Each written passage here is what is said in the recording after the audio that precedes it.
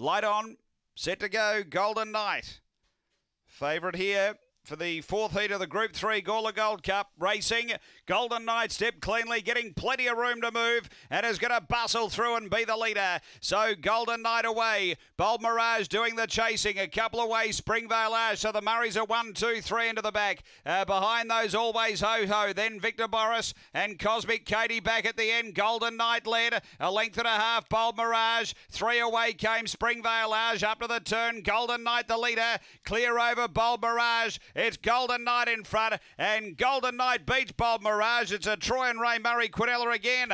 Behind those, Always Ho Ho, then Victor Boris, Springvale Ash, and Cosmic Katie. The time here is around 30 and 70, and 7 of the finalists are going to have Murray at the end of their name. Extraordinary stuff.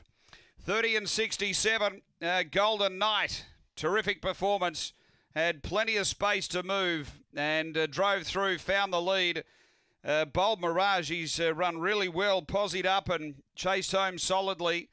And number 6, Always Ho Ho, back in third spot. Number 1, Golden Knight for Troy Murray.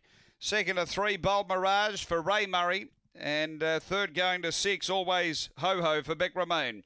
30-67 after the fourth and final heat of the Gawler Gold Cup.